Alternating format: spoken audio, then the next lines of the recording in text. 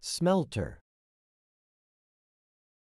The term smelter refers to a facility or a person who engages in the process of smelting. Smelting is the act of extracting metal from its ore by heating and melting it. The smelter is responsible for transforming raw materials into usable metal through this process.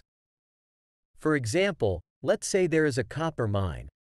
The copper ore extracted from the mine needs to be processed to obtain pure copper. This is where a smelter comes into play. The smelter receives the copper ore and heats it in a furnace at high temperatures.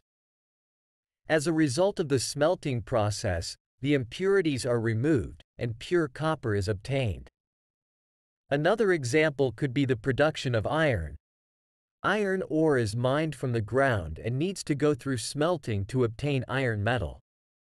The smelter takes the iron ore and heats it in a blast furnace. This process separates the iron from other elements present in the ore, resulting in pure iron.